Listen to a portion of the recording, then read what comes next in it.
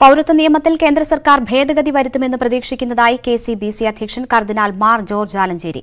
നിയമത്തിലെ പോരായ്മകൾ പരിഹരിക്കാൻ മറ്റൊരു നിയമം കൊണ്ടുവരുമെന്ന് പ്രതീക്ഷിക്കുന്നു. പൗരത്വ നിയമ ഭേദഗതി സംബന്ധിച്ച സഭയുടെ ആശങ്ക കേന്ദ്ര സർക്കാരിനെ അറിയിക്കുമെന്നും ജോർജ് ആലഞ്ചേരി പറഞ്ഞു. ഈ ബില്ലിന്റെ എല്ലാ വശങ്ങളും ഇപ്പോൾ വ്യക്തമല്ല. അപ്പോൾ ഈ എതിർപ്പുകൾ ജനാധിപത്യപരമായ ഒരു പ്രക്രിയയാണ് ഇപ്പോൾ നടക്കുന്നത്. ഒരു ബില്ല് സർക്കാർ മുന്നോട്ട് വെച്ചു. ആ ബില്ലിനെ പറ്റിയുള്ള ചർച്ചകളും പ്രതിഷേധങ്ങളും എതിർപ്പുകളും എല്ലാം സജീവമാകുന്നു.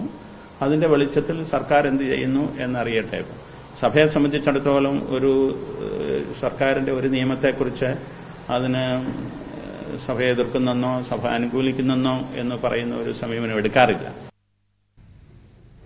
മംഗളൂരുവിൽ വെടിവയ്പിൽ കൊല്ലപ്പെട്ട 2 പേർ